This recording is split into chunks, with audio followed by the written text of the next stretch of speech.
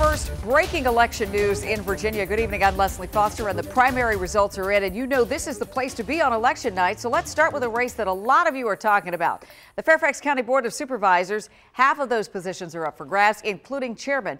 And first, it appears Jeff McKay will be the Democratic nominee for chairman. He will face Republican Joseph Galdo in November. Sharon Bulova spent 10 years as chair before deciding to step down. She appeared at McKay's celebration tonight. We'll take a closer look at her time on the board in just a moment. And here's a look at the primary results for the supervisor races. James Walkinshaw won in the Braddock District. In Hunter Mill, Walter Alcorn beat out the four other candidates there. In the Lee District, Jeff McKay's seat is up for grabs because he's running for chairman. Rodney Lusk beat the three other candidates. And in the Providence District, school board member Dalia Palchik took the win. There were also some big upsets in two Commonwealth's attorneys' races. The results are at the bottom of your screen and at WUSA9.com.